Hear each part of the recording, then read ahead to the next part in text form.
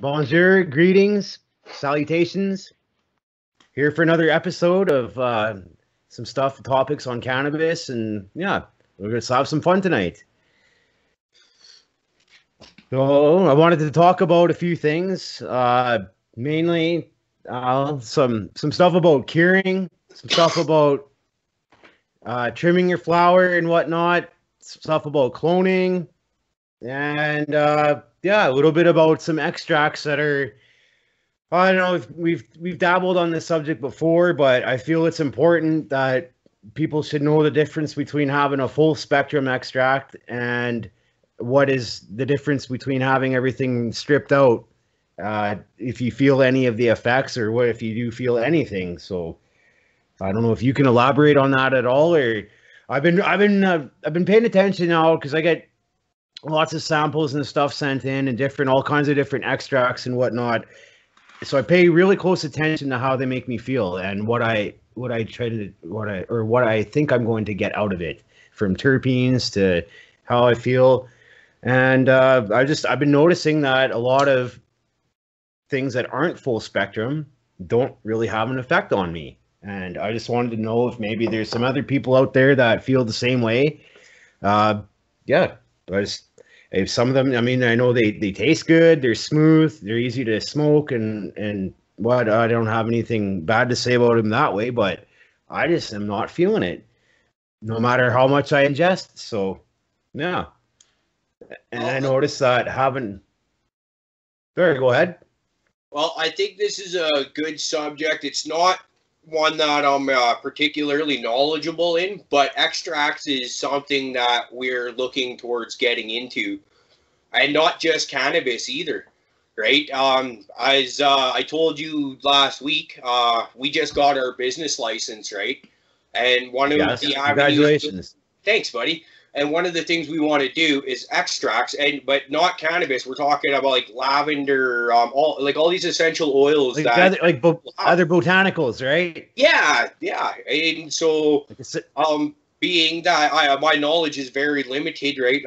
In terms of extracts, I've done made honey oil using isopropyl alcohol, and I've got the rosin press. Back in the day, I remember we even used to try and use methyl hydrate to try and make honey oil with, which I wouldn't recommend that again, I don't think. But well, I've used gasoline antifreeze, man, in a pinch.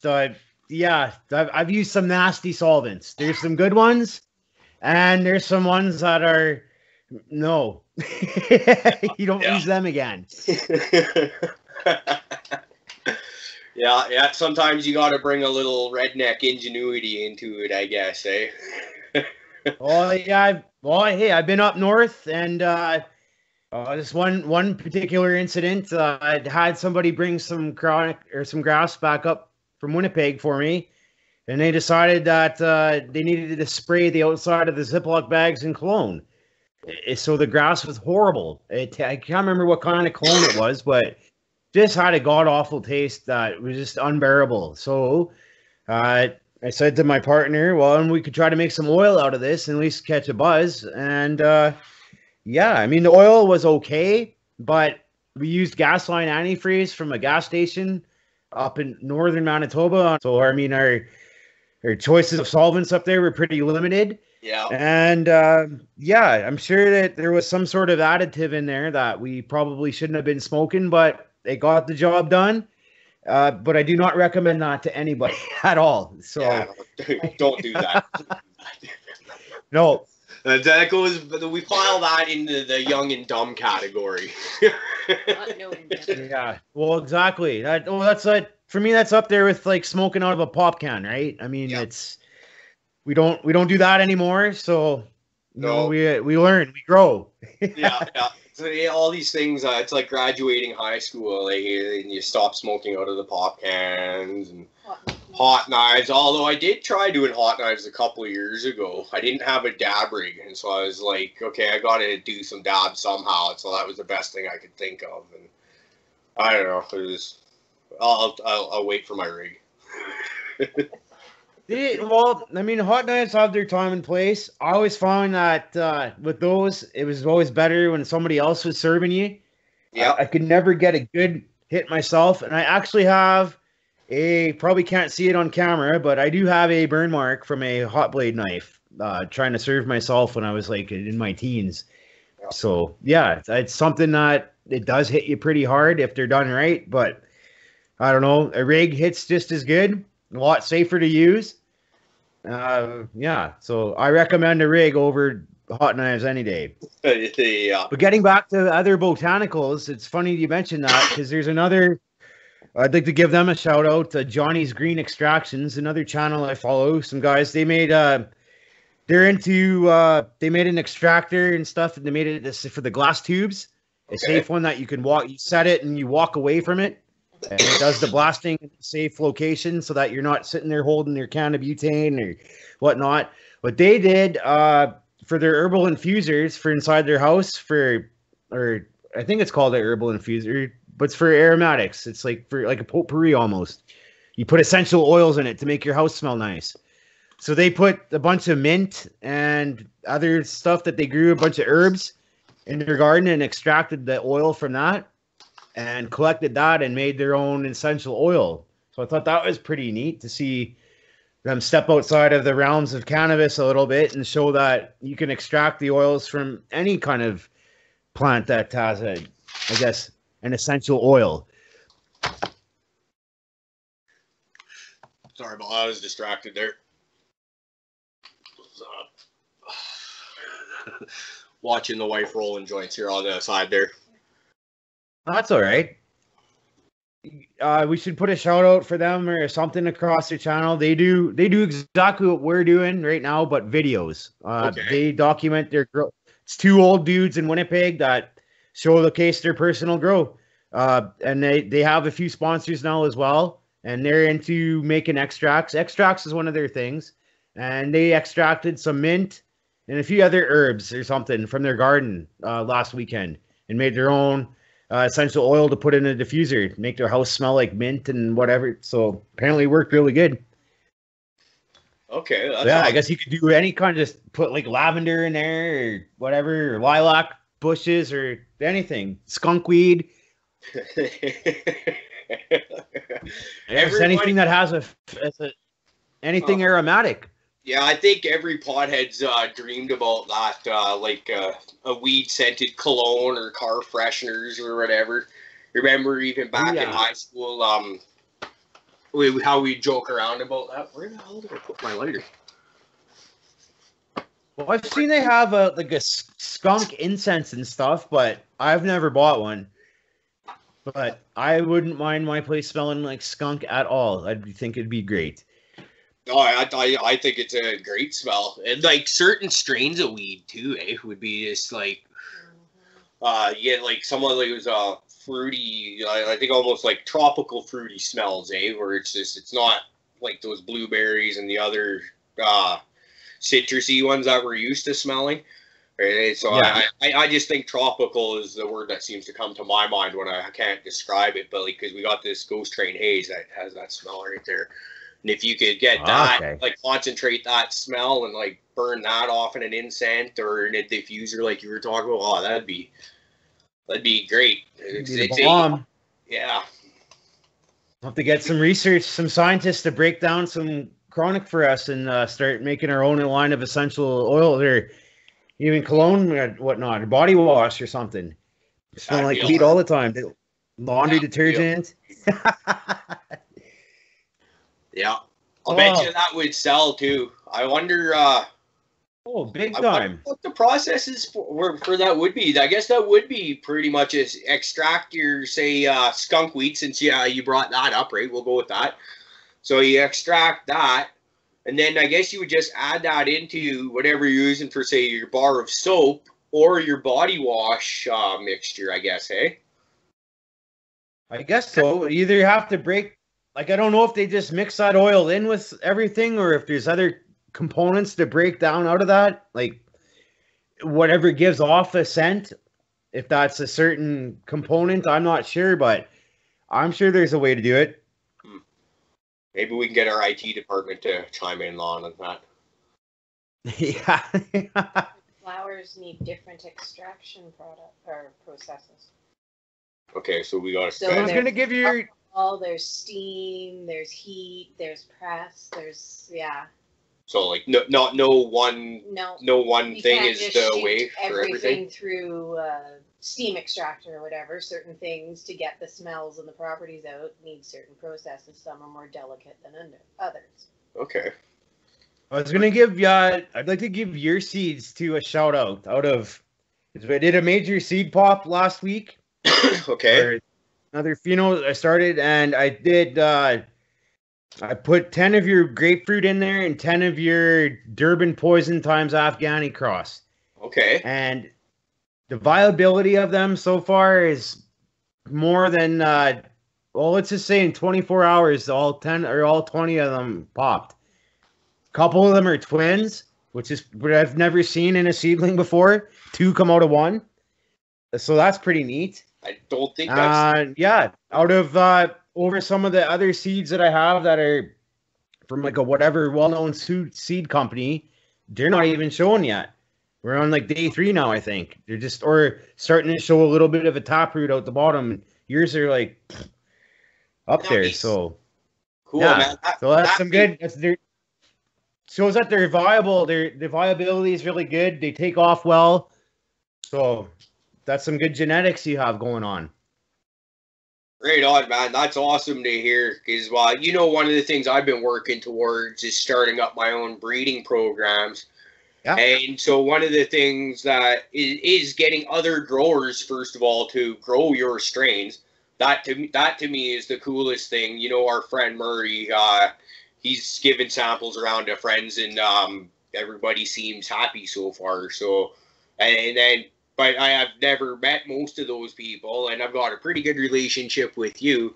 And you're a grower I look up to. So to have you saying that, hey man, your seeds are doing good, I love it. So it's makes Cariboo Hart Cultivations, makes us look a little bit better. It makes me feel good about myself. Well, yeah, because I've made my own seeds that just don't even pop. I've had other seeds that don't pop or take like a week and stuff, and so that shows that yours are anxious. It's there's lots of life in them, and that's good. So I mean, they might be very vigorous and take off really good. So I have I have several of my own clients that ask specifically for a grapefruit strain. So it's something I don't know a lot about yet. I'm assuming. I think it's more of a sativa. Am I correct? I believe it was. It's been a couple years since I messed with those. I don't know the exact background behind them because they were bought off of a Facebook site or somebody selling them off Facebook or something like that. They were supposed to be feminized, and I popped 3 or 4. One of them turned out not to be feminized, and I went away to work for a couple weeks, and I came home, and everything in my room was pollinated, and I just had seeds everywhere. And so I was just kind of like, oh man, this is just too much. And so I never really messed with the grapefruit again after that. I do recall it being nice and crystally though, but I can't. I can't offer you an exact background of where they came from. Whereas most of the stuff did it have any sort of citrusy profile to it? Do you know, like grapefruit? I do recall that. I recall bragging about that, actually. I'd bring friends into the room to show, as you do, and they'd be kind of smelling that, and even them calling it out and saying that is a citrusy smell. Not calling grapefruit specifically, but they could pick out the citrus. So okay, I'm really interested in seeing how that one goes, because it's just, how it is with projects. You can only do so many at once, and those ones just got back shelved by the male scare when that happens. So it'd be nice to see. Well, the pollen's scary. It can take over an entire room and turn everything into seeds, right? Yeah. Well, can vouch for that. This jar here was just about completely full, and then people just want random seeds. This is the random seed jar, right? So when we're done picking most of the seeds out of the buds that we want. All the leftovers just go in here, and that's okay. A lot of that is strictly the result of that, just what one male plant can do. And I also should point out that that male plant was not in the same room as the other ones.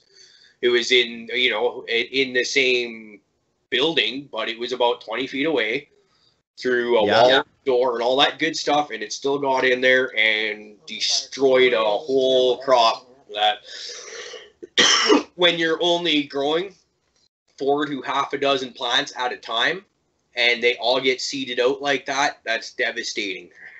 Right? Yes. Well, that's all your medicine gone to.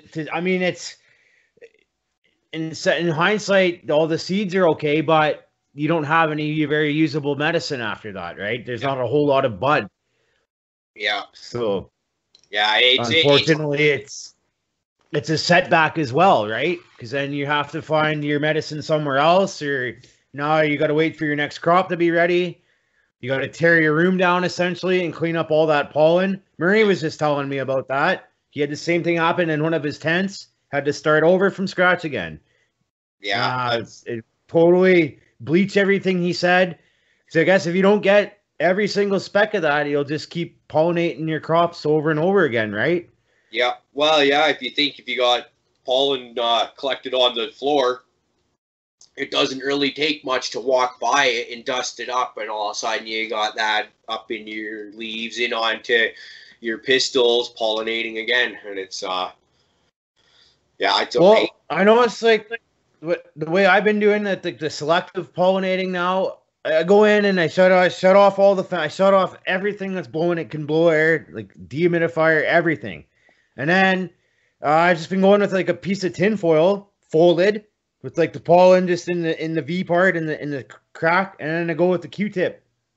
It looks like I don't have even anything on that Q-tip at all, and just pick my bud and just tap it on there. And I've been getting like 20 seeds per plant or per strain doing it that way, or 25. So I can see now if I was to do 2 specks or 3 or on each side of the bud, I would have an entire cluster of seeds. But I've also seen how tapping at the very top, it'll go all the way down that bud. You'll have seeds all the way through it. That's it. So I don't know how that pollen travels through the bud after, but it's crazy, man. And yeah, you'll have seeds at the top and at the bottom. Even though I didn't pollinate down there, it still made its way down there. Like a microscopic speck or something, but yeah, don't take much.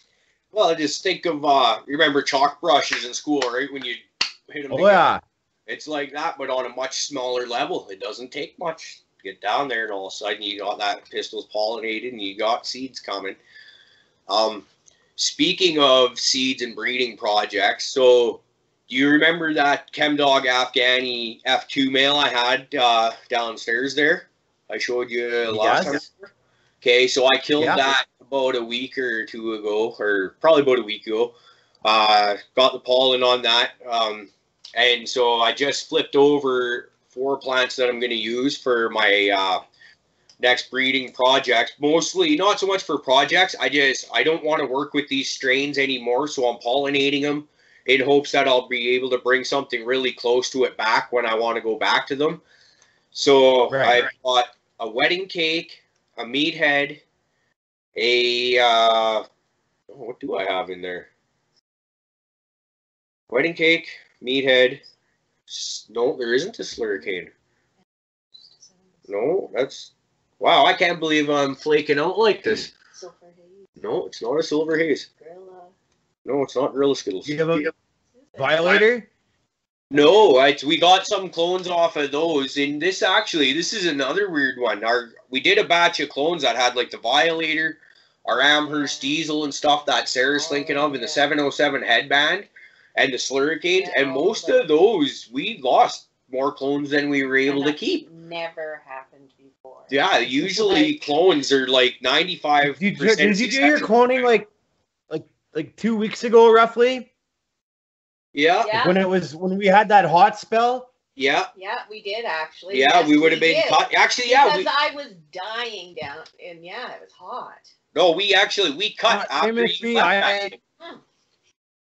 Something was in the air or something. I lost a couple trays of clones myself. And I have ones that are kind of questionable right now too. They just look sick. And I think it was either that week of, because I don't have any AC in here either. So when it's hot out, it's hot out. Like, and I either have to shut a few lights off, or during the summer it is what it is, right? Till we get back into the cooler nights and stuff like that. But yeah, I noticed like this bit of either stunted growth and some sort of effect, either from a little bit of extra humidity and whatnot. I think that plays a fact. I didn't want to talk about that particular part about clones. Actually, wasn't really sure exactly what I was going to mention about clone. I had something specific earlier. But anyways, yeah, I think that certain times with heat or whatnot can play a factor in when you do your planting and the outcome of them. Yeah, I could see that. It's more prone to stem rot at the peat puff, and that seems to be a lot of what was going on. So maybe the peat puffs themselves were just getting too hot or whatever, and they couldn't. I don't know. I've also heard that certain times of the moon is when people do their cloning for other plants, so why wouldn't it apply to cannabis as well, right? Like at certain times. My stepdad was very adamant on when, like, he's kind of crazy in his own way and whatnot, but he was into all that kind of shit for fishing and was always like spot on with like when to go out, when the fish would be biting. So he was doing that same shit when we were all growing together. There were certain times when he's like, no, we're not planting today. Today's a bad planting day. We're going to wait. I thought he was crazy, but I'm starting to learn or think that maybe he was on to something with that stuff. Well, because the moon controls the tides that control the way the world moves. So why doesn't it control plants and everything else, right? Exactly. They react to that movement as well. I think it actually helps with stretching them out or something. For outdoor plants. Yeah. There's something crazy that happens with the pull of the moon. So yeah, I would like to actually maybe research that a little bit. Yeah, like when because I mean, if somebody's planting say several thousand clones and you do it on the wrong day, you could be in some serious trouble. Like for your, say your mother plants don't have any more clones to give or something for a time period, you might be out of a crop or something. All because of the wrong day you planted on. Exactly, that would be why not give yourself every advantage, even if it might still silly. If it works, who cares? I'd have to pick up a solar calendar that shows. I don't think the ones. No, I just have ones from the dollar store that are all like Sailor Moon and Lisa Frank. Yeah. Transformers over here. So I got like diamonds and hearts on one calendar, but no moons or anything. So I'll have to get a few real ones. I found High Times one that I got a discount on like a month ago because the year's already half over. I've been trying to find a new calendar for all year long pretty much. Couldn't find one because I'm too cheap to pay $20 for one, and I didn't think to go to the dollar store. And so I found a High Times one at the grow store in Williams Lake, Halls Organics. Shout out to them. And I got it for over half off because there's only like 5 months left in the year. Well, I know. We always got them from the dollar store, and then I actually just remembered I have a few from shout out to B.A. Robinson in Kamloops. They're massive. It's like you need a crane to flip them. Or like you got to mount them to a piece of wood or something to hang them. Like they're too big. But maybe those have moons on them. I could check. I could give you one if you want. Yeah, that could be. Actually, you need like an easel or something for it. They're huge, like 3 feet wide by I don't know if it's like a novelty calendar or something, but yeah, Well, it's super big. well, I'm gonna get you to help me build my new grow room that I got going on here pretty soon. And we can just do that. We'll dedicate a special wall to the new calendar right there. You know what I mean? So yeah. Well, yeah, no, it's very we keep track of all of our feeding, all of our flips, any sort of room maintenance and stuff. I don't know if I'm a bit muffled because of my torch right now, right? Yeah, it's all good. Keep going, brother. I was gonna say we keep track of every single regimen that we do on our calendars, right? Yeah. Yeah. All of our room maintenance, all of our feeding schedules, all of our just everything. When it's time to change bulbs, when it's shit, I have people's tracking numbers that I forget sometimes. I got everything on my everything. Got it. I can go back and refer it. Oh, what did I do last crop, or what did I do 2 years ago now? Yep. Okay, and so it's good reference. It's good. It's good practice to also keep all of your data and stuff and just keep it all organized, right? Absolutely. Like, you can always look back on it. You can always see maybe if you had a mistake, something wasn't up on this crop, or well, at least you can see, okay, well, I changed something with the food or whatever. That didn't work. Well, we won't do that again. And yeah, so calendars are great. Yeah, I'm a big believer in that. And if not the calendar, a notebook even, so you can write stuff down. Because yes, like my work background is a lot of union worker and being a shop steward and stuff like that, right? And one of the things they teach you is you write everything down, because you'd be surprised at how quickly you'll start to forget stuff after it happens, right? And so if you write it down as soon as it happens, whether it be on your calendar or on a notebook or wherever, and you go back, say, even a month later, and you could be surprised. And a good way to point this out was ChemDog has been one of my favorite strains. It was my first strain where I got a really good harvest off of one plant. I got over 4 ounces off it. Up to that point, I was an ounce and a quarter guy. And so I went through an old notebook of mine where I was keeping notes on that, and that plant actually went to 12 weeks before I cut it. And typically I would cut between 8 to 10, depending, right? So that's something to think of, because that's the big. I've done ChemDog a few times since then, the other seeds out of that pack, and I've gotten good harvests, but I've never gotten one as big as that plant. So maybe that extra 2 weeks that I don't normally go is the difference. Definitely. Some strains actually will start rotting or at a certain point. They don't get any better. And some really don't start developing until that later flower time, into those last few weeks.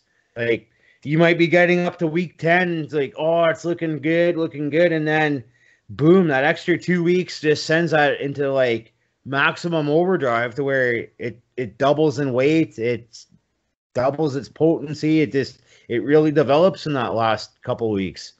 Yeah. But a lot of people don't have the patience, or they just simply can't. They need their medicine, right? Yeah. So you don't have that 12-week window to be going, but a lot of strains do need a lot longer than the 8 or even 10. I noticed that with our Huckleberry Soda Purple. Even at 10 weeks, I'm like, yeah, it was better than at 8, but I'm like, I think it can still. She could probably keep going. Maybe even a week 13 or 14. Some sativas go 16 or 17 weeks. Yep. Maybe even longer. I've heard of some stuff flowering for almost 7 months. Yeah. Some of those true landrace sativas.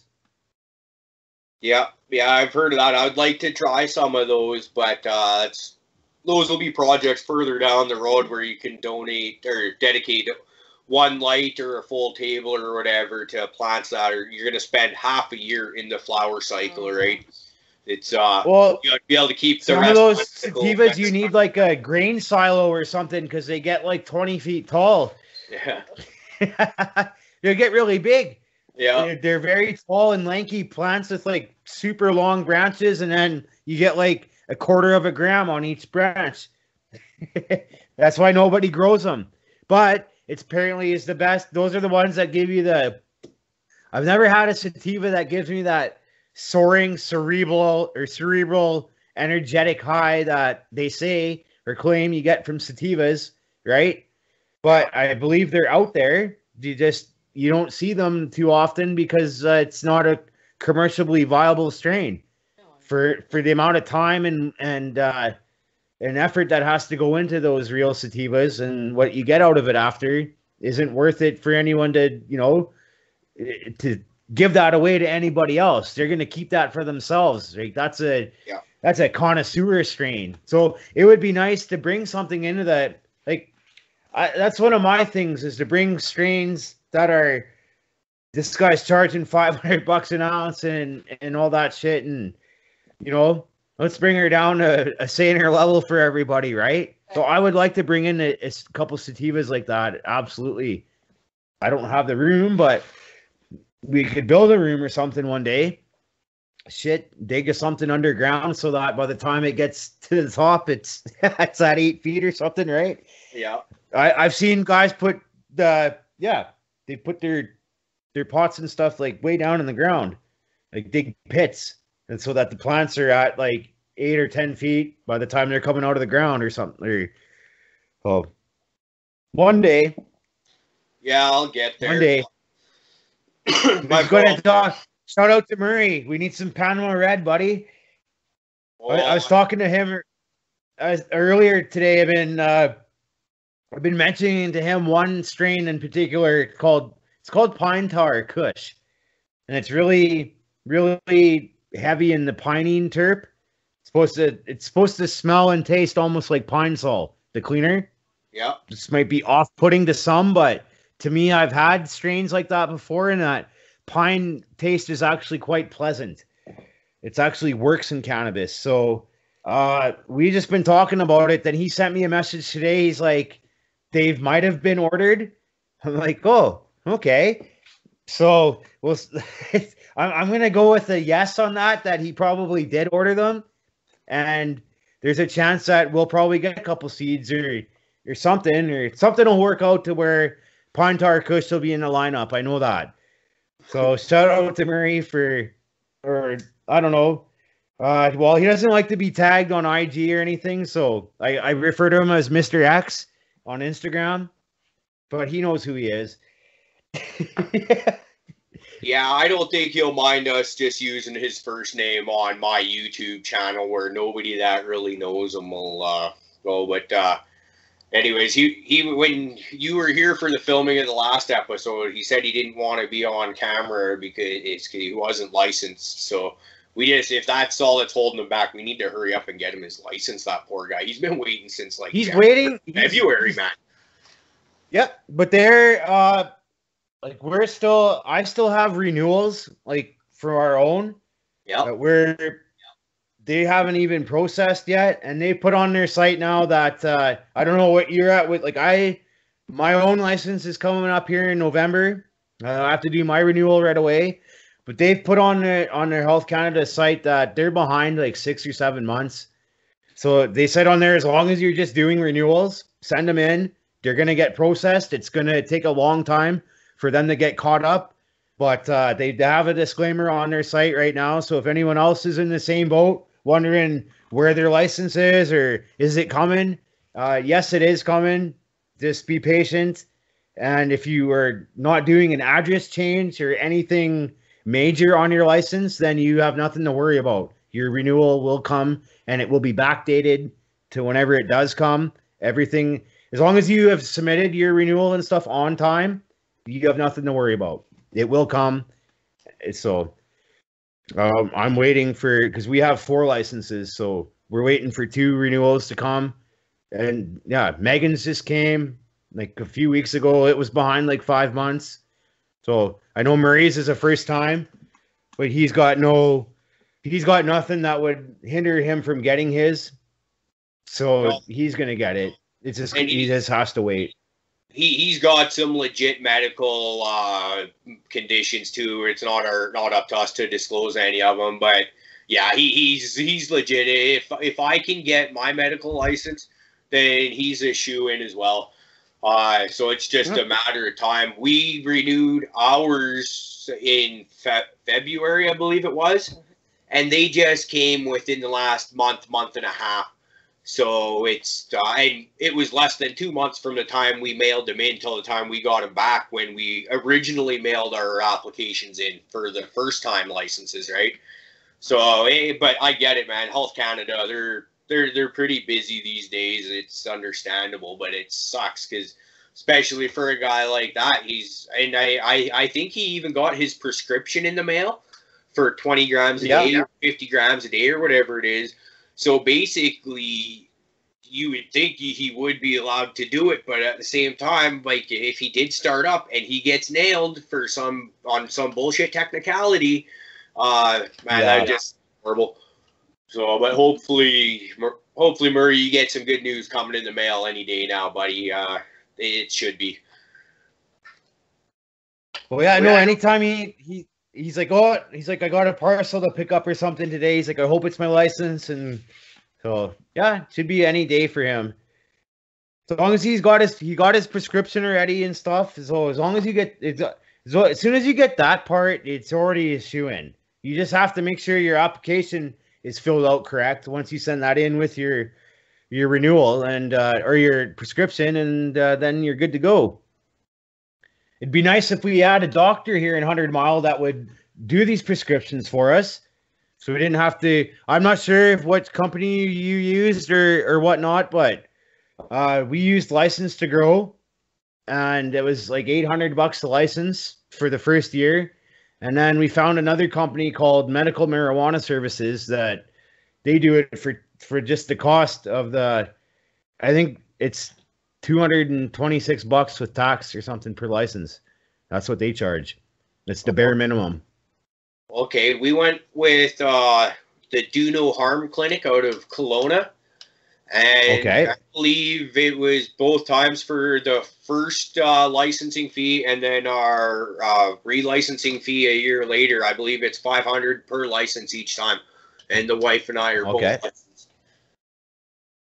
So. Well, that's it. Well, we found this. Yeah, MMS Services works for what their catch is they try to get you to sign up with one of the LPs as soon as you do your renewal to get that. So they get a kickback from all the big guys. Yeah. That's where they're able to give you a discount. But you just tell them, no, I'm producing my own medicine, and you don't have to accept Aurora or anybody else. And yeah, they just charge, because I think Health Canada. That's how Health Canada makes money off of each one of these too. It's a minimum of $200 or something like that per license, no matter what. So I think a private doctor would do it for $20, and then you'd still have to pay Health Canada another $200 on top of that every year. But that's, for peace of mind, that few $100 or whatever, I don't mind. Hey man, it's the can't fuck with me license, right? Yeah. A lot of people, some people are okay with 4 plants at a time, and that's all they will ever need. I don't fit that description. You do not fit that description.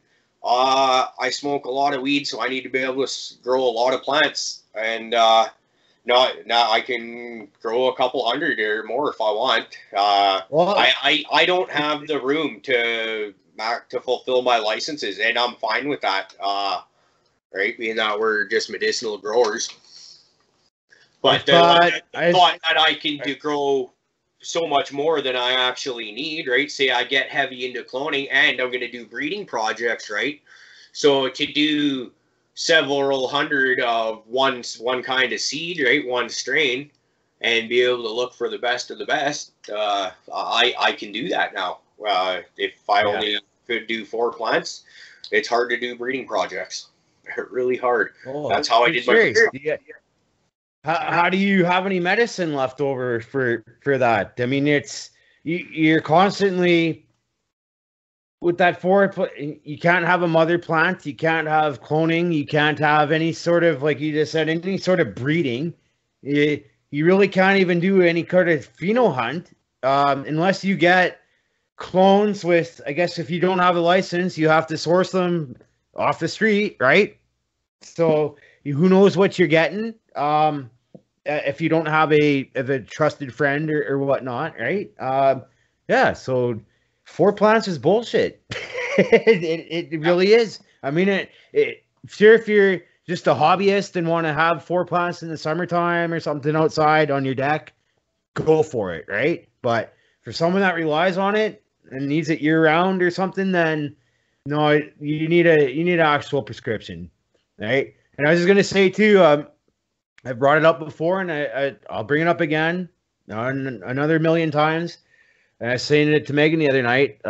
It would cost me about $500 a day from one of these licensed stores if I had to purchase my medicine. So I couldn't even afford to do that once. Well, let alone every day. So, well, I think I think about myself, and I go through about 2 ounces a week, plus a gram or more of a gram or 2 at least of concentrates. So, at underground prices, you're looking at a couple $100, right, per week. If you were to go to government dispensary prices, you're probably looking at $800-900 a week. I couldn't afford that. That's more than my mortgage payment is in a month. So I don't know how any of these other people are, if they're just going in and just having a one-time experience and seeing what it is what it is. I won't say their name, but I was tipped off over the week. Should have a sticky pad and write the times down too. And then you know what time, like at 53:30 you stopped it roughly.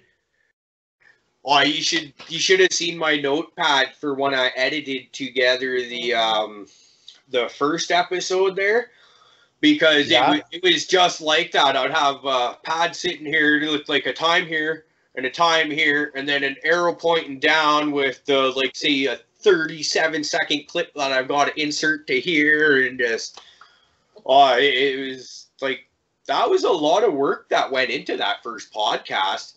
But, we should probably talk about that now. We haven't addressed the fact that this is our second official podcast, our third technically, but we don't count the pilot. That was just a test run. Well,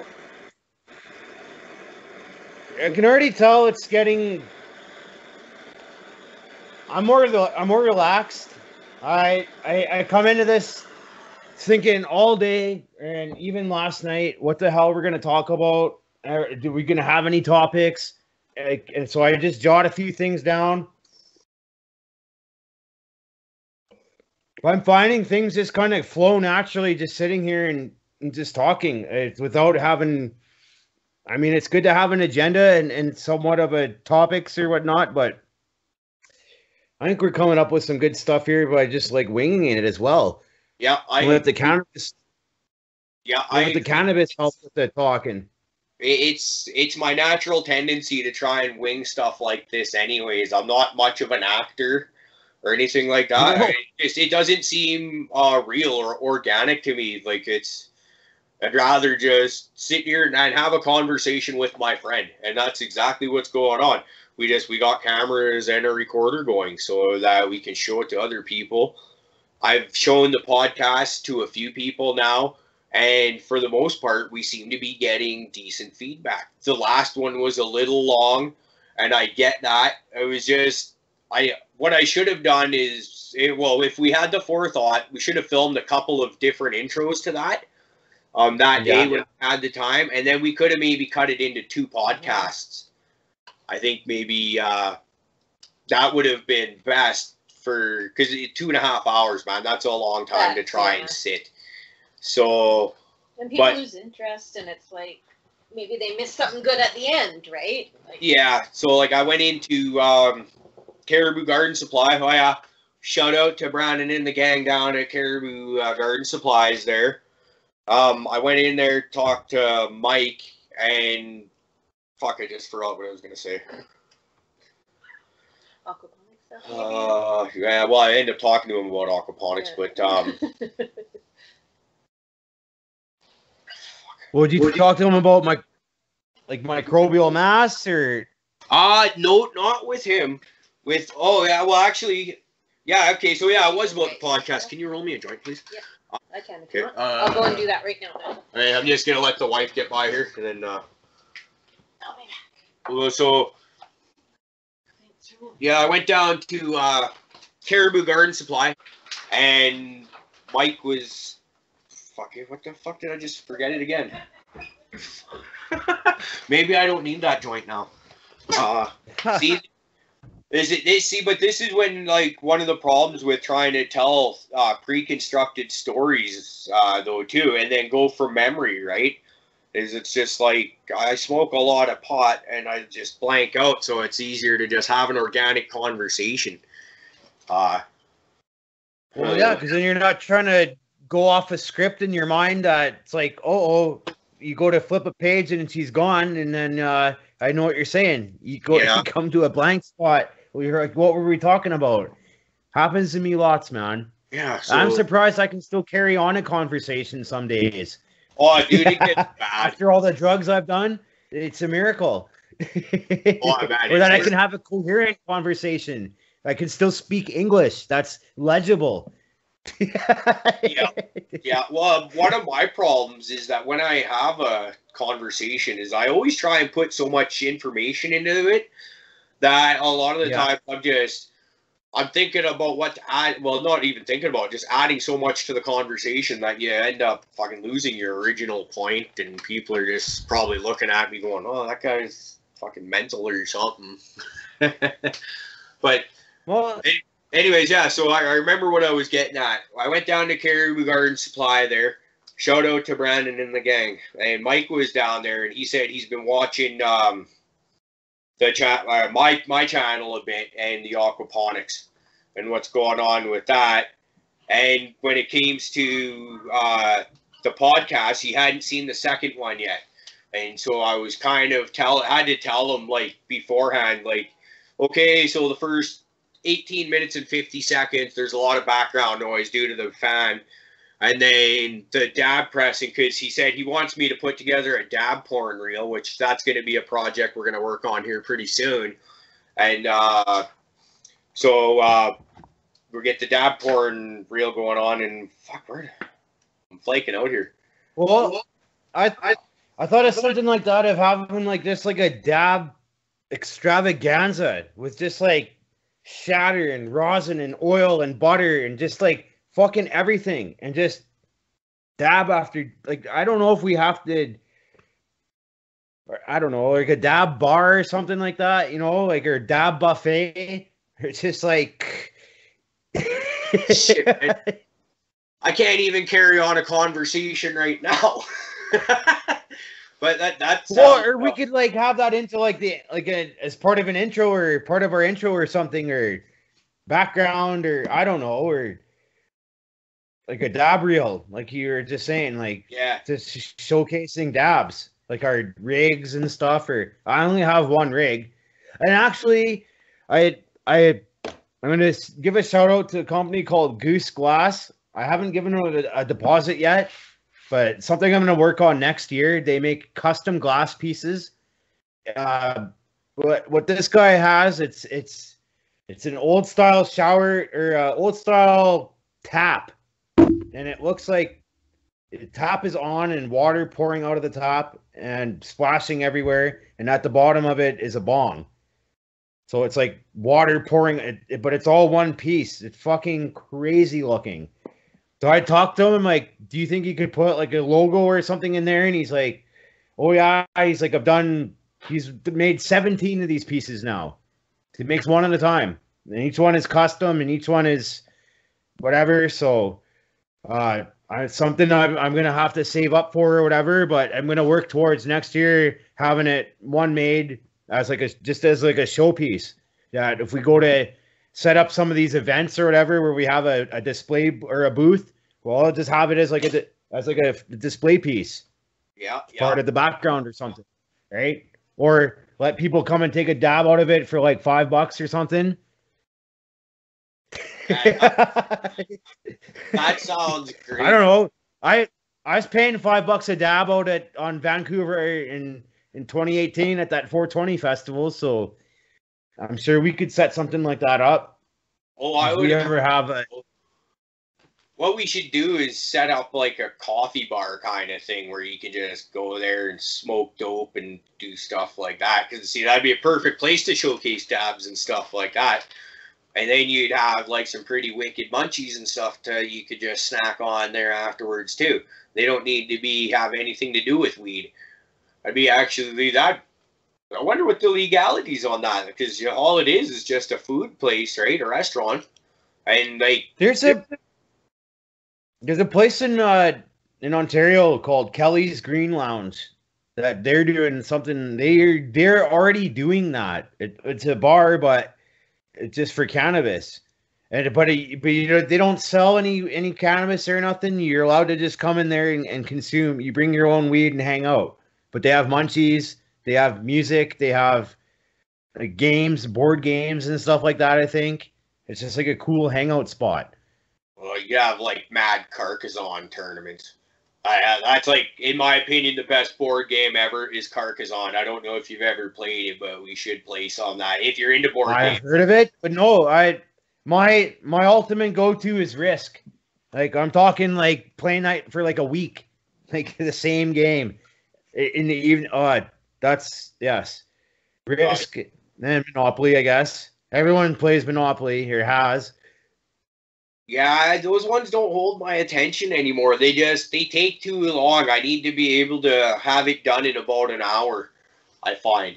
Carcassonne's a good one. Like, just trying to think what other good ones are out there. Like, Settlers of Catan, that's a good one. You might have heard of that. Ticket to Ride, that one was fun.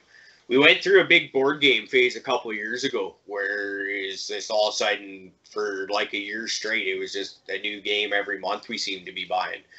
And it was good, and it's good for the kids. It helps them with like math, reading, memory function, you name it. So I should actually play more with my kids. Board games are very stimulating.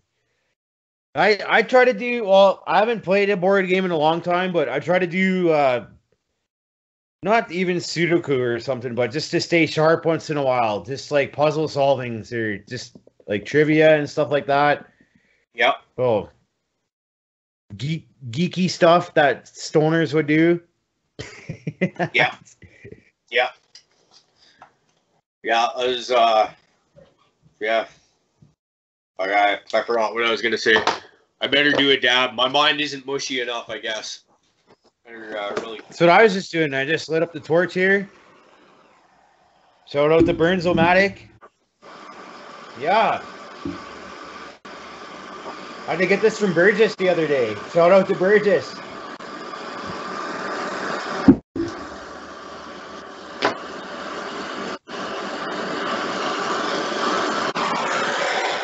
They're actually good if you need any water filters or anything like that. Boys down there are very knowledgeable.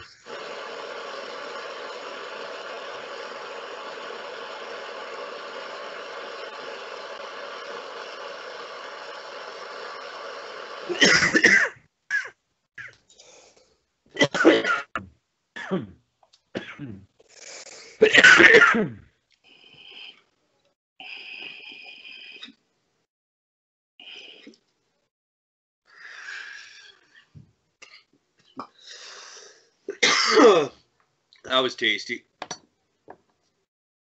What is this spot? What are you smoking on over there?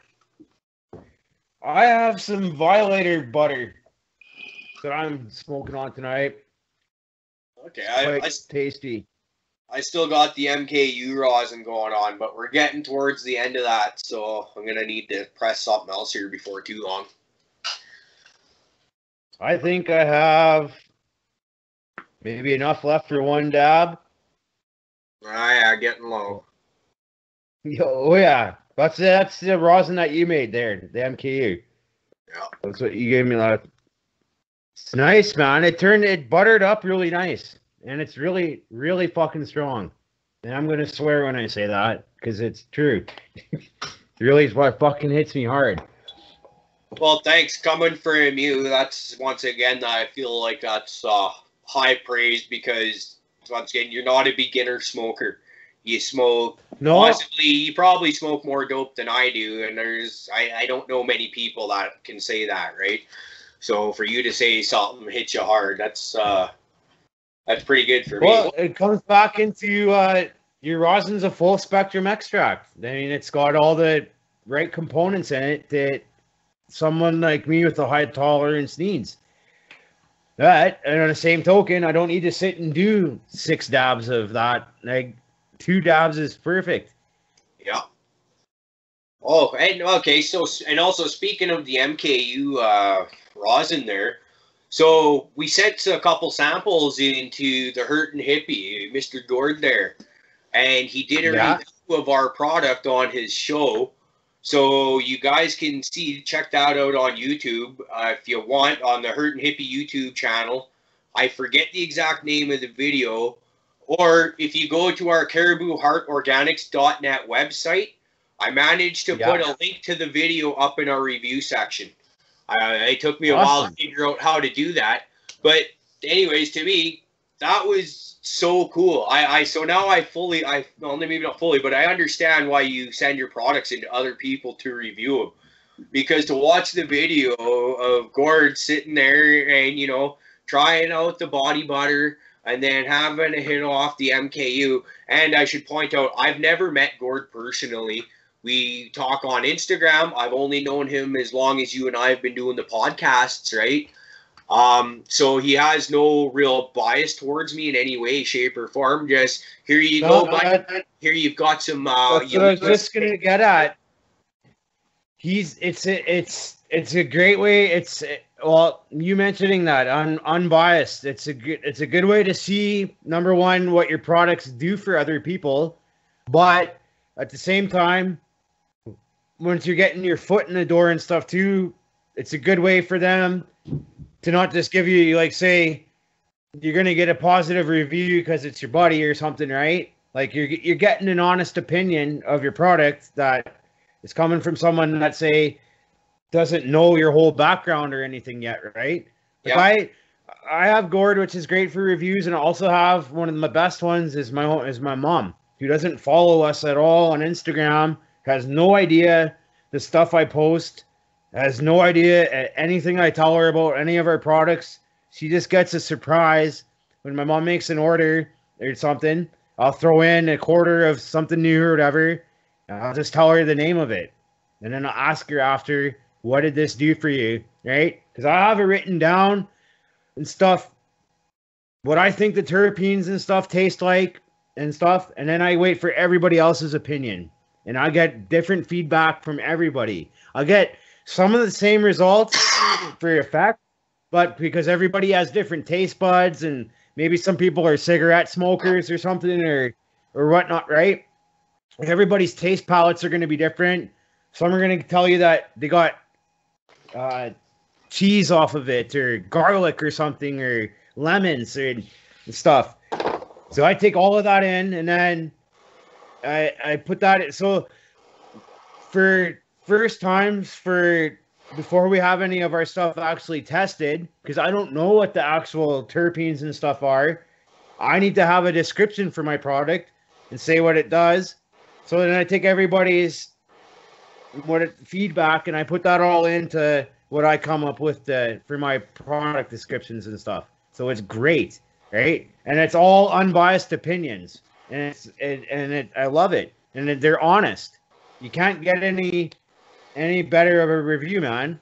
And then Gord has that kind of down home hippie feeling where you kind of feel like you're sitting in the living room smoking with the guy, right? Or you're hanging out. That's the kind of vibe I get from his videos. They're nice and raw, and it's just they're right to the point.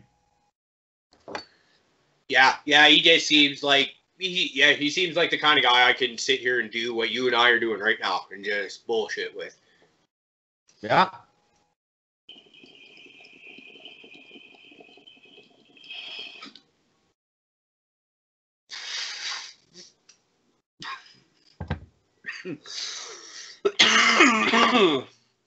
Yeah, it was. I watched it. It was something unboxing.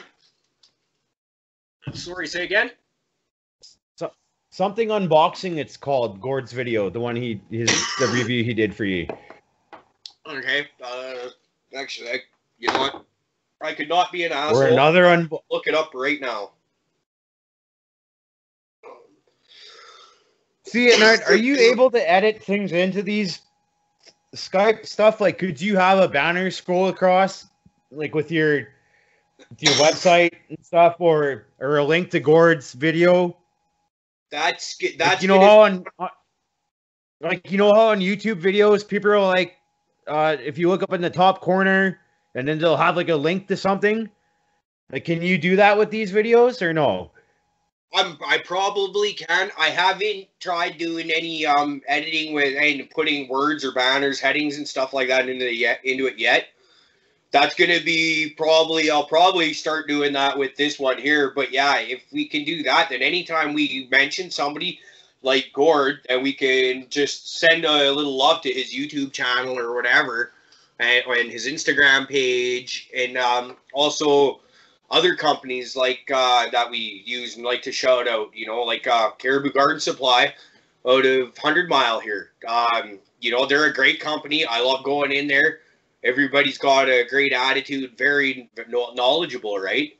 So whenever we talk about Cariboo Garden Supply, we could show a banner heading under the screen or whatever with contact info for them.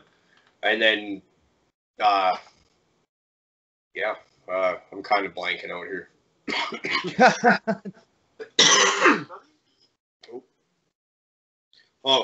Gord's video, Gifts of Cannabis, is okay.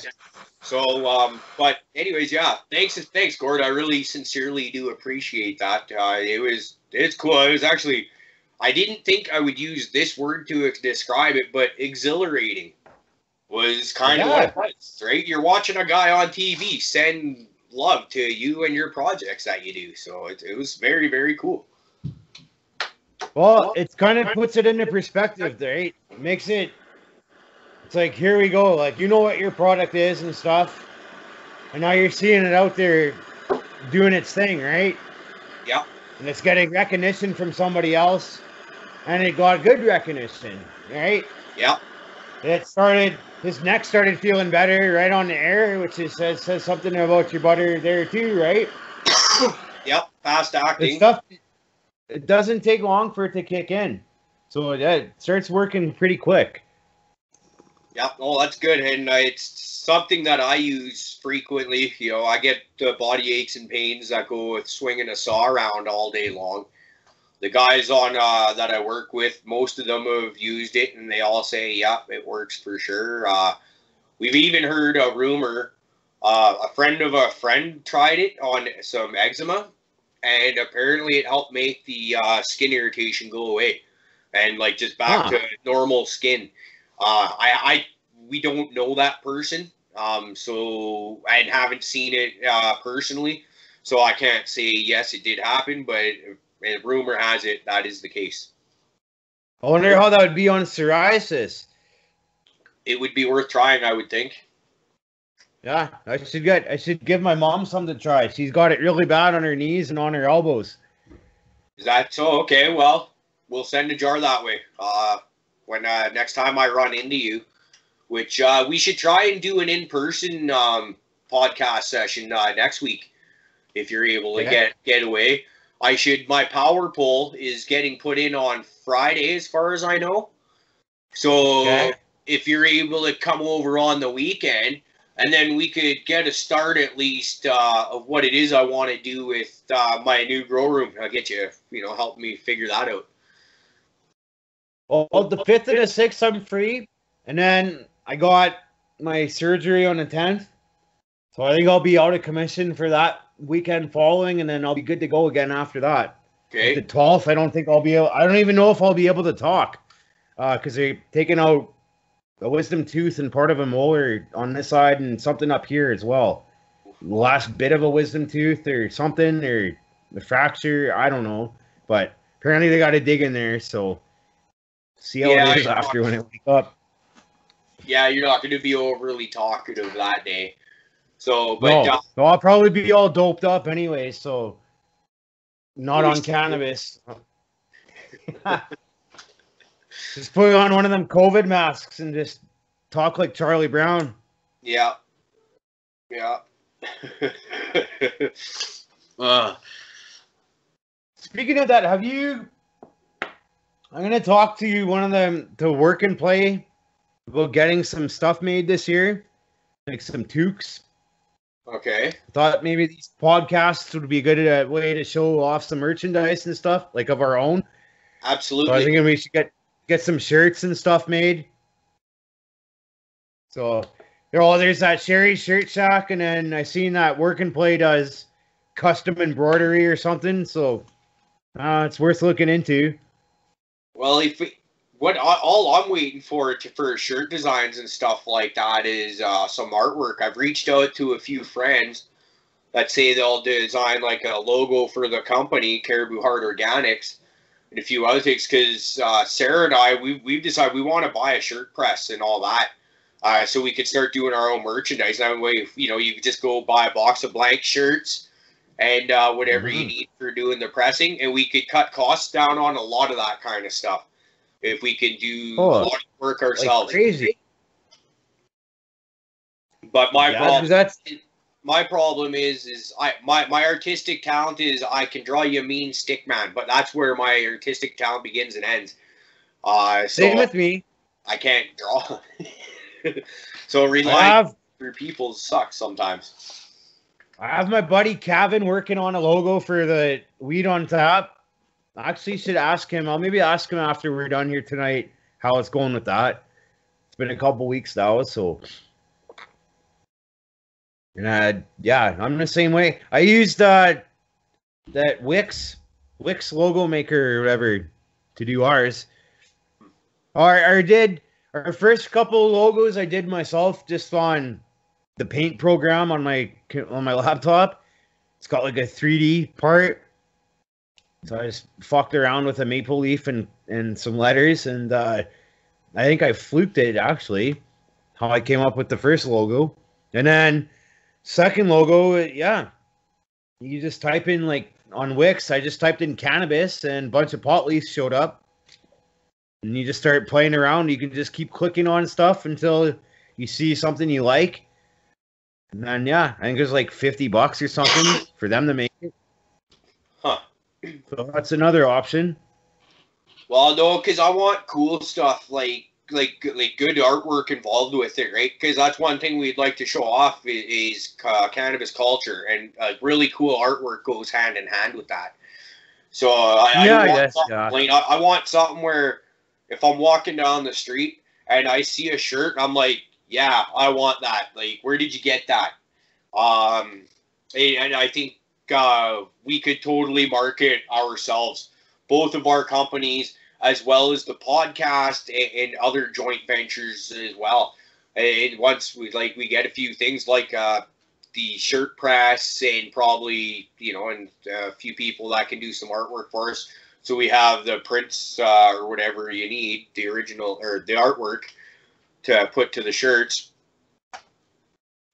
I think that would be, I think there's a market for that.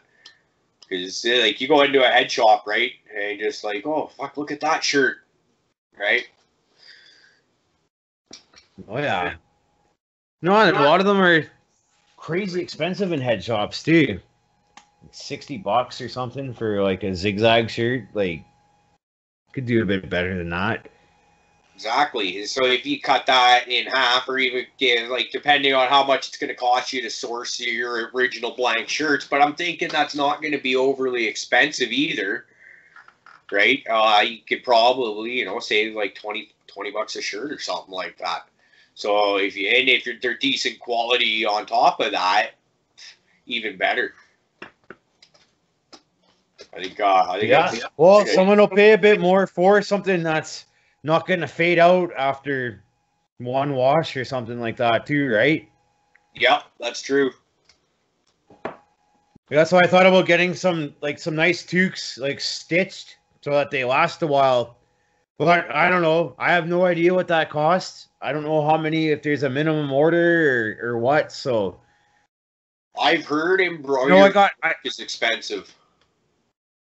Yeah. Yeah. I've never looked into it, but when I was firefighting, one of the things you do is a lot of people, they'll have like patches or other kind of souvenirs that they'll trade with firefighters from other countries or different units and whatnot.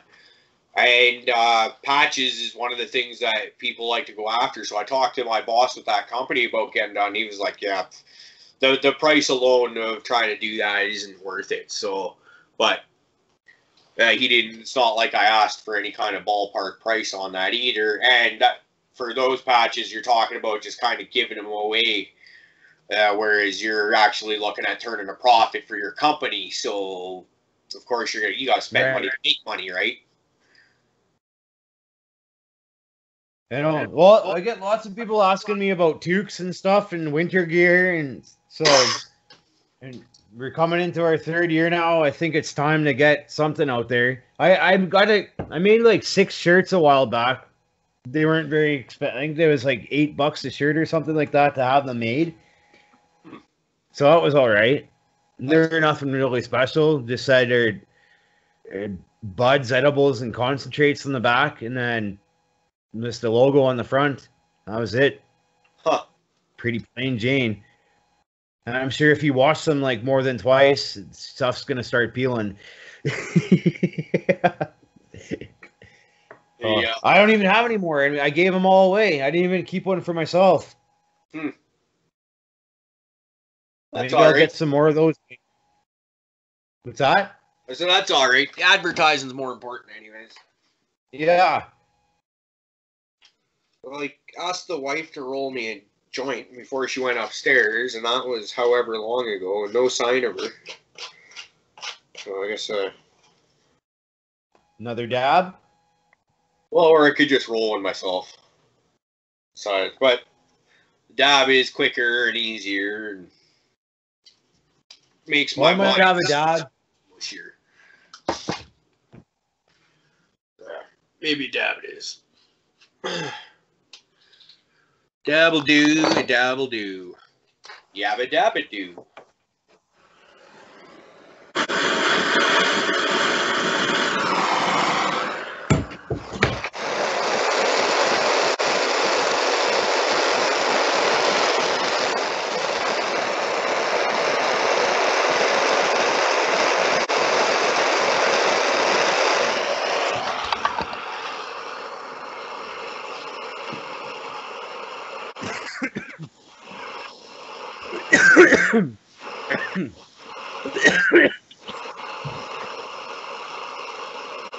Anything you were supposed to.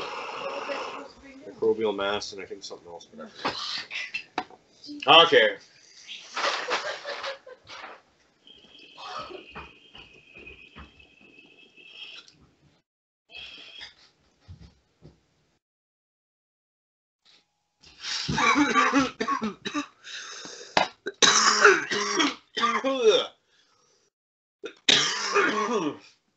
That's the good stuff right there.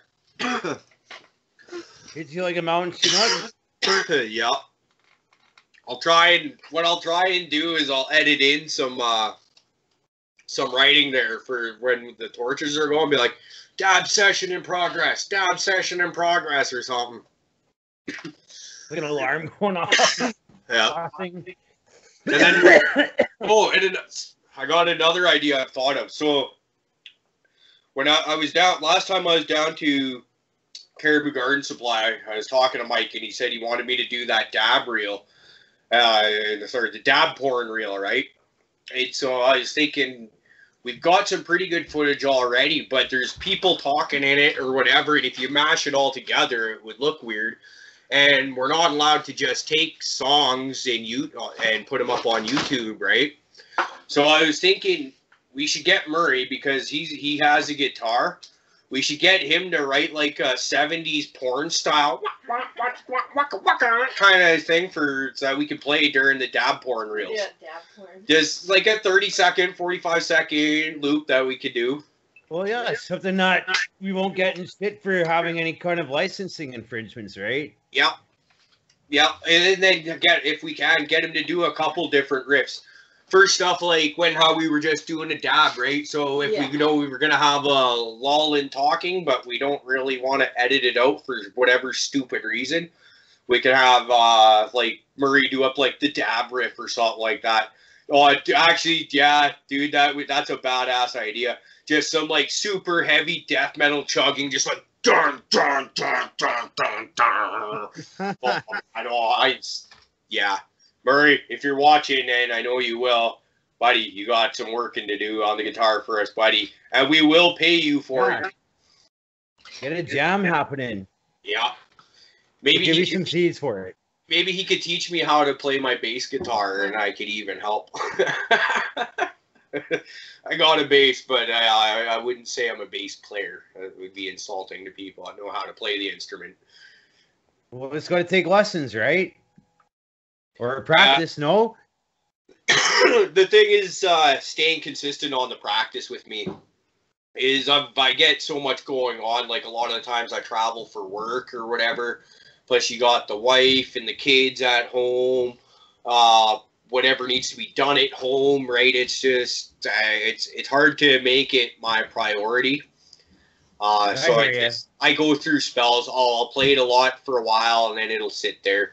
But to start writing cheesy little riffs to throw in on a podcast, though, that could be fun if I were to get in the habit of doing it. Man, Marie can be our own. We'll be having a radio station soon. Dude, that'd be all right. Having our own people making jingles for us. Like Mr. Scream or whatever from Wayne's World. Oh, yeah. That'd be we like have like an acapella group doing it for us, eh? That'd be awesome. Yeah, I think that would be great. That would be awesome. I thought about getting something for the background that just says on air. Like what you see in a radio station or something. Like just a little... Actually, I have it. I bought it from the source like a couple of years ago. It was in like their clearance rack there. It's just a light board and it has like a million different letters. You can spell anything on it. I think I have a picture of it, so it says Canada's Finest somewhere. That's cool. I should set that up. They just put like on air or something in the background on that, so...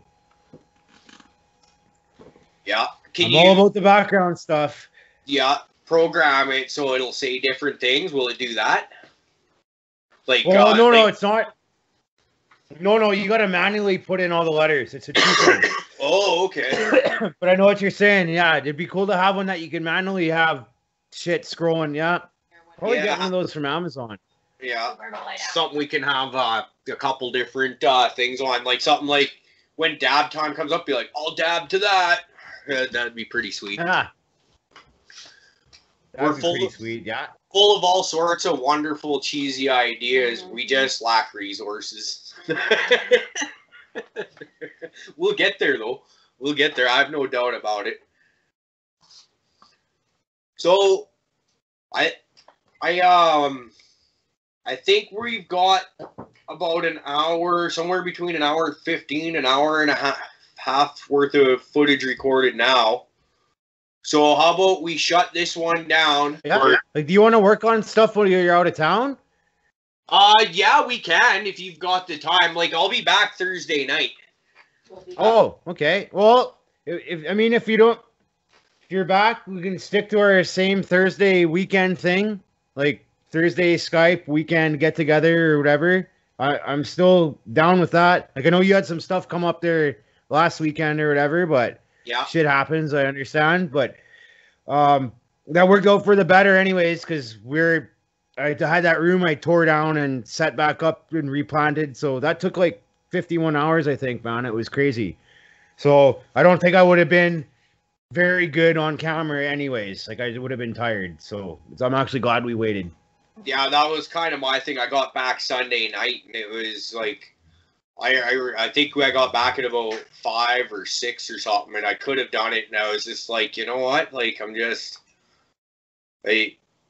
I'm not in the mood to talk. If you're not in the mood to talk, how is it going to relate on camera when you got one guy just trying to, come on, man, say something. Yeah, So, well, I mean, our body language and everything too, right? yeah. I probably wouldn't even had a smile on my face. Probably would have had to try to force it. Where I think they come on camera and just be naturally bubbly and in a good mood and stuff, and that's kind of key to a good podcast as well.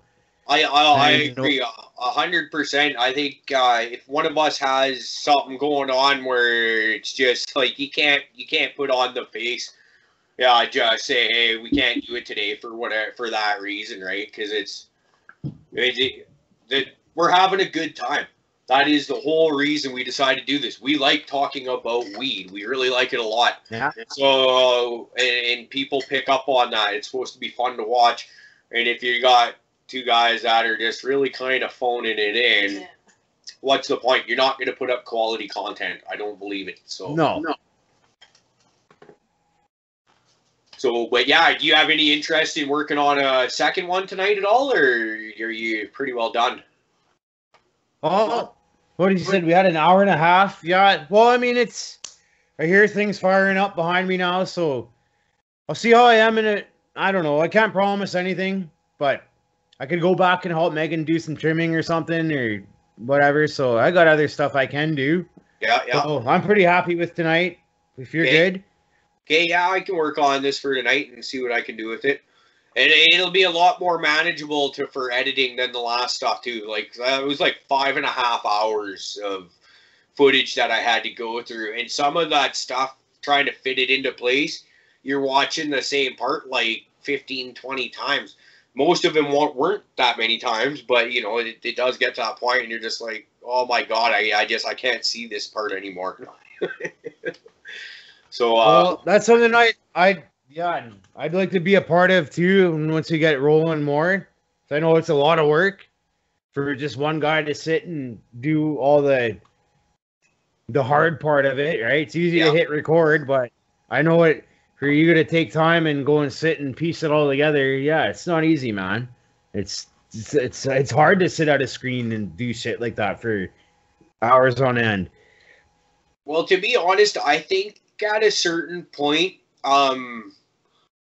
maybe especially maybe on the Skype ones, I think could be minimal editing if we can just get good conversation flow going, and like you try and remember to let the other guy stop talking and then have that couple second break there where neither of you talk, because I find that's sometimes if there's a constant noise in between there, where like I start talking just as you finish, trying to stop it in the right spot it's hard, and that's where you end up watching the same thing like 8 bazillion times, and you're just like, hey, can you hear frequency in the background now? Because I have a room that turned on, like I can hear the ballast doing its thing, like the knee, right?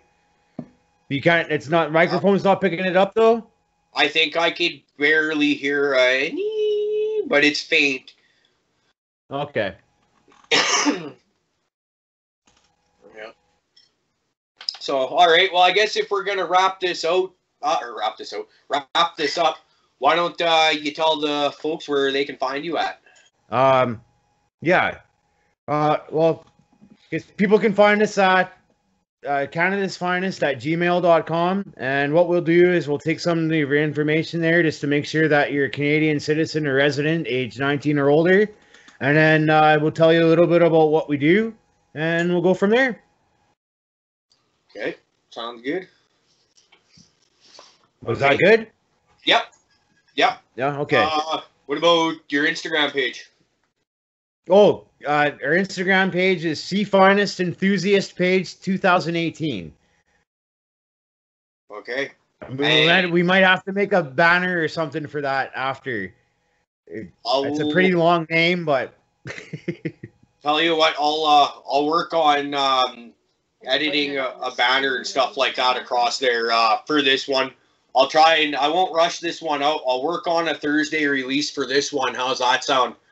And then that way it'll give me time to try and work on little things like that, because it's just the time constraint. It's not, there's not an overwhelming amount of material to go through on this. I'm willing to bet by the time it's done, I've got probably a little over an hour and a half of footage to go through, and we'll probably cut maybe 20 minutes out of it, right? So yeah, well, it was a pretty solid flow tonight, where it wasn't. Yes. I mean, there's some dead time, couple screw ups or whatever, but we're getting better at it. Like, it's getting more, like I said, it's just, it'll start becoming like natural, like the back of our hands, I guess. Yeah. Oh yeah. So I want to give a quick shout out to Brandon and the gang down at Cariboo Garden Supply. I talked to Brandon a while back, and he said that if anyone goes into his store and mentions that the Weed on Tap crew said to send them down there, he'll give you a discount down at the store. Throwing a 20% discount down there on Mondays. So maybe you might be able to get that on a different day of the week too, if you mention the Weed on Tap. Don't quote me on it. Brandon did not tell me that. He said he will offer a discount, though, if you go down there and say the Weed on Tap crew sent you down. But let's send them some business, and the discounts will get bigger. Excellent. Those guys are great. And you can find them just off of Exeter Road here in 100 Mile. Awesome. Okay, so, and as for us in Cariboo Hart Organics, you can find us on our YouTube channel, Cariboo Hart Organics, as well as our Instagram page, Cariboo Hart Organics. You can email us at cariboohartorganics@gmail.com, as well as and we have a website, cariboohartorganics.net. Geez, that's a whole lot of Cariboo Organics, Cariboo Hart Organics spitting out. But also, I don't know how well you'll be able to see this once the split screen happens in the editing process, but behind me, playing all night so far, this is the Weed on Tap sizzle reel. And what you're seeing is pictures of buds. Male plants was the last one I saw there.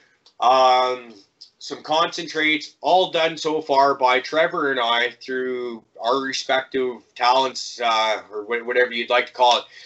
If you would like to have pictures of your buds, your rosin, your shatter, whatever you got up here on the screen, you can get a hold of us at cariboohartorganics@gmail.com, and just put sizzle reel under the subject line so that we know what it's for. Give us your name if you want to be mentioned on here. If you want to be anonymous, that's cool. We don't have to shout you out. We can just show your pictures up there if you want people to see it. Also, tell us what it is we're seeing. If it's a strain you're growing, what strain is it? If it's concentrate that you're real proud of, tell us what concentrate it is. Or if it's just a picture of your grow room, give us some info on what it is we're showing, and we will gladly get you up here. This is meant to be a community-friendly broadcast that we're doing, and community participation is appreciated. Okay, how's that? Anything else you got to add? Awesome. I think. Okay, man. All right, buddy. You have yourself a great night. I'll keep in touch with the editing and let you know how it's going in terms of if we can let banners fly across the screen and whatnot. And I will talk to you Thursday. Actually, should be a busy night. So if you're able to do another podcast sooner, like at night while you're gone, or while I'm gone, that'll be great. If not, we might just have to wait till Sunday. But this podcast that we're doing right now will be released on Thursday. Okay. Well, if we can before Thursday, all I do is just like a day's notice. Like if you want to plan for Tuesday night or something, I can make that work because Tuesday is one of our off days. So. Okay. Well, let's maybe do a tentative for Tuesday then, and just see what we can do. I can't say a time yet. I'll have to wait till tomorrow night and just see how the flow of the day goes when I'm out of town. But I've got a really quiet roommate that I'll be working with, so that should be very, very doable.